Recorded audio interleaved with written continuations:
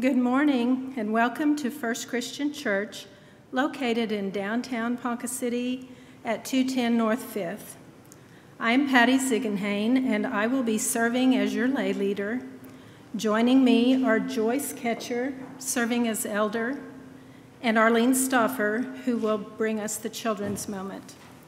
Reverend Kent Dorsey, our interim consulting pastor, will be giving the sermon, and Tanya Walker will share a time when she experienced God holding her in his hands. The first council meeting for 2021 will be next Sunday, January 24th at 6 p.m. via a Zoom meeting. If you would like to sit in on the meeting, let Arlene know, and she will send you an invitation to the Zoom meeting. Tomorrow, the nation recognizes the life and work of Reverend Dr. Martin Luther King, Jr. To honor Dr. King's legacy, I would like to quote his advice for the church from his sermon, Guidelines for a Constructive Church. This morning, I would like to submit to you that we who are followers of Jesus Christ, and we who must keep his church going and keep it alive, also have certain basic guidelines to follow. Somewhere behind the dim mist of eternity, God set forth his guidelines, and through his prophets, and above all through his Son, Jesus Christ, he said, "There are some things that my church must do."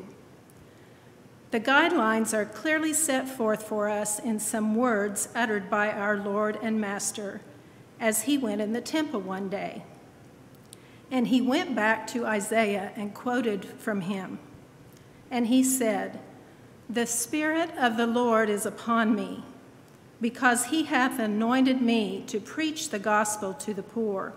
He hath sent me to heal the brokenhearted, to preach deliverance to the captives, and recovering of sight to the blind, to set at liberty them that are bruised, to preach the acceptable year of the Lord."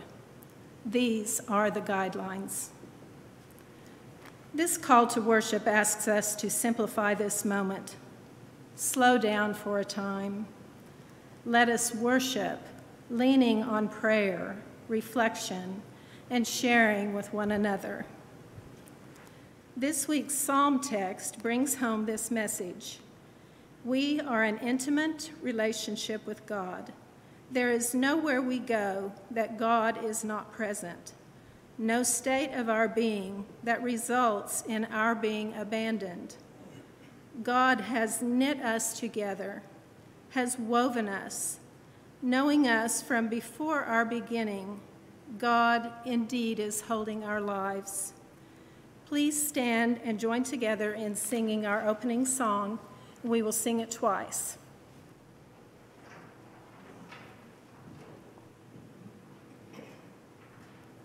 Tonight.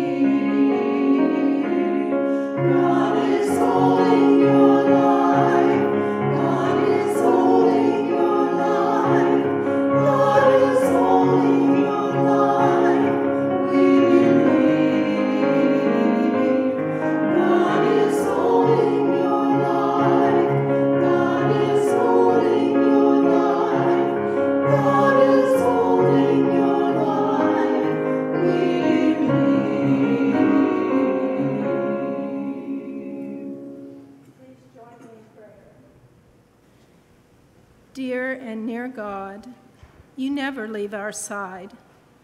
Open us this day to feeling and knowing your presence deep in our hearts, so that we might show forth love with the same confidence, offering your reign of right relationship on earth as it is in heaven.